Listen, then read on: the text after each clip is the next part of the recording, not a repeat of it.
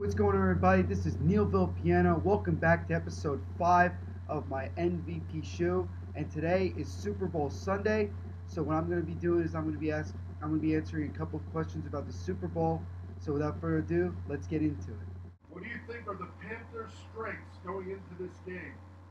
The biggest thing to look at when you're looking at the Carolina Panthers is obviously their NFL MVP quarterback Cam Newton. He's had a phenomenal year, one of the best years I've ever seen played by a quarterback, and head coach Ron Rivera needs to use him as much as possible because in order for them to win this game, they're really going to need to use all the strengths that Cam Newton has. And the other thing that you have to look at with the Panthers is what how well is their defense going to be playing today in this game?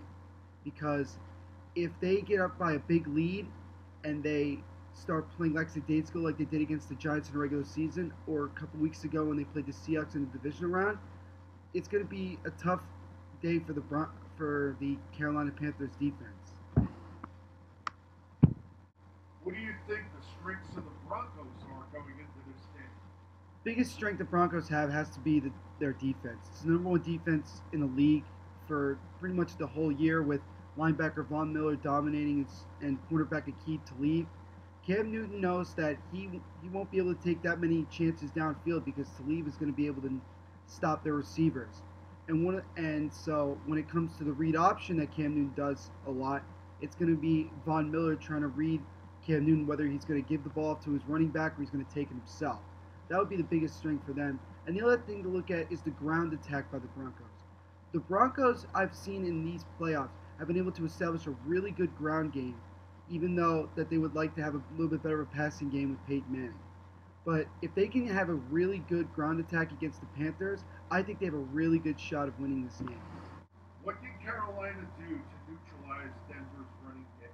They have to do a lot of blitzing. I think that if they can shut down the Denver ground attack, they're going to force Peyton Manning to throw a lot, which he hasn't done in a long time. And if we saw anything from when Peyton played against the Seahawks a few years ago, he's going to get riled, he's going to make mistakes, and he's going to overthink things. So the biggest thing when it comes to the ground attack is that they have to blitz a lot and plug up those holes, because if they can't do that, then the Broncos are going to have a major advantage. Do you think the Carolina defensive line can stand up to the Denver offensive line, given how much success Denver's had running the ball this year? I would say so. I think that if the Panthers defense comes to play and play the way that they are capable of playing, I think that they will definitely have the advantage over the Broncos offensive line. Obviously, the offensive line is the most important part of the whole offense, and if you can shut down the offensive line and the ground attack, you basically are shutting down the entire offense, because you're not giving Peyton Manning a lot of time to throw the ball, and you're going to force him to make a lot of mistakes and get some takeaways in order to win the game. If Carolina is successful in shutting down Denver's ground game, do you think Peyton Manning still has what it takes to be able to overcome that and get his team to win through the air? It basically has to deal with what does Peyton Manning see. A lot of people have said Peyton Manning, he studies a lot of film, he spends a lot of hours trying to make sure that he wants to be perfect, but sometimes he does a lot of overthinking. So we have to wait and see how he's going to react to some blitz packages when he's in the shotgun, or when they have some good coverage on their big receivers like Emmanuel Sanders and Demaryius Thomas. So in my opinion, I would have to say that I don't think Peyton Manning has it the way that he did a couple of years ago. And if the Panthers defense is able to shut down that ground attack, like I said before, I think it's going to be a long day in the passing game, because it's going to force the Broncos to throw a lot more than they would like to, and it's going to create some problems with turning over the ball. Cam Newton was just named the MVP of the NFL. Do you agree with that selection? That's part one. And the second part is, even though he's the MVP of the league, do you think he's going to have jitters and experience problems? Because Peyton Manning, this is going to be his third Super Bowl, and he's been in the playoffs every year for close to 20 years. Well, to answer the first part, yes, I think Cam Newton definitely deserves the MVP because he's played at a much higher level than a lot of these other guys, especially the other guys that were nominated. Now, obviously, Tom Brady is definitely worthy of being an MVP, but Cam Newton just had such a far superior season. And he obviously played a lot better than Carson Palmer, as we saw in the NFC Championship game. And to answer the second part of the question, I would say no. I don't think Cam Newton's going to have jitters. I think he's going to act the same way he normally acts, with his, smiling and calm personality. I think the only way that you'll start to see Cam Newton look a little nervous is that if he doesn't have the success that he normally gets early on in the game. If Denver can find ways to shut him down and frustrate him, that's when you'll start seeing him get angry, not only at himself but his teammates, and they might start making mistakes, and that will be a huge advantage for the Denver Broncos. I heard a statistic that Cam Newton is the leading rushing threat for the Panthers in called plays. It means not when he scrambles and gets in trouble, but actually the play is designed for him to run the ball. Do you think that Ron Rivera can still have success with that kind of game plan in this game? I think so. I think Ron Rivera is going to take some chances early on in the game to see how the Denver defense is going to react. And if Denver is constantly having problems with stopping the run, if they're giving up on average like 6, 7, 8 yards a clip, then I think Ron Rivera is going to continue to do that, establish the running game so that when the Denver defense starts over pursuing the running game, they can go to the pass and and Cam Newton can show off his impressive arm. But if Denver's defense continues to stop the run, then I think Ron Rivera will start to, they will start to throw the ball a little bit more and create more chances through the air because it'll be tougher if the Denver defense focuses just their attention on their running back Stewart and Cam Newton running the ball. How important are turnovers in this game? Turnovers are huge. Like I said before, it comes down to if Denver is forced to make a lot more passes than they would like, I think Peyton Manning will start to overthink a little bit and he'll be forced to throw a lot more passes and try to fit him in there, and that will create some interceptions. With regards to running the ball, I don't really see that many fumbles happening.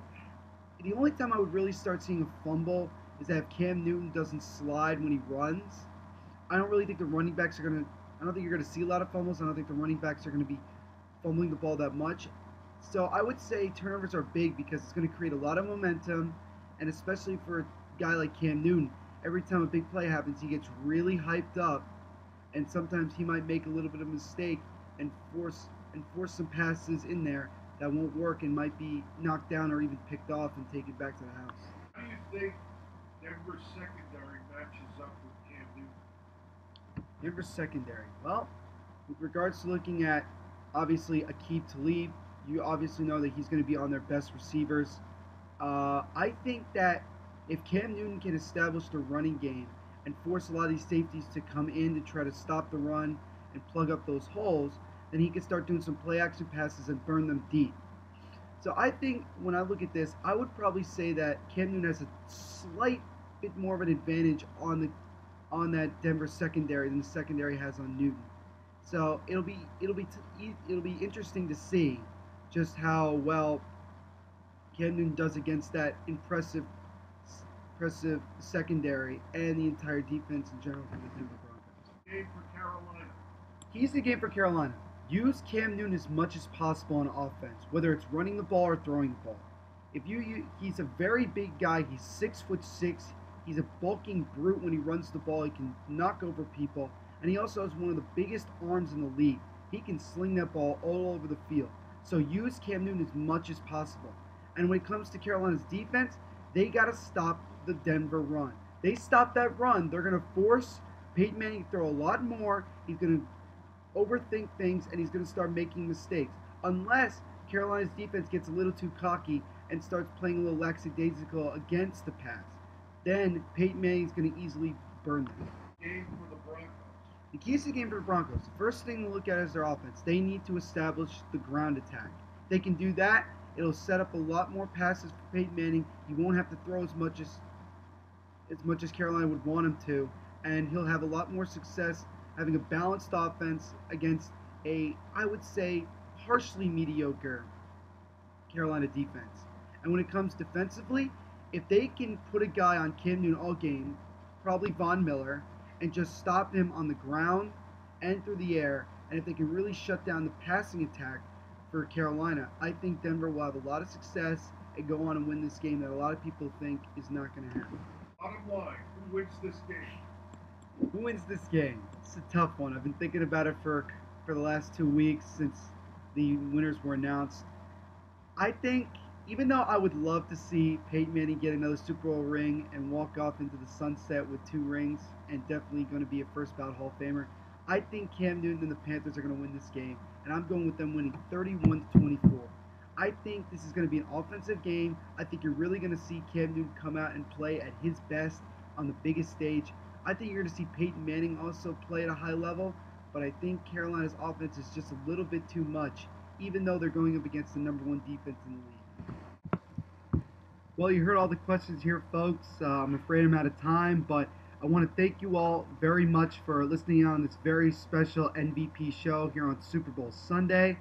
If you guys have any more questions to ask me, you can ask them in the comments below. I'll also have all my social media names in the comments below in case you guys want to follow me and keep up to date with your sports every day. Happy Super Bowl Sunday, and I hope you all enjoy the game and enjoy those wonderful commercials. But always remember this, when life gives you lemons, dab on them, folks. Peace out.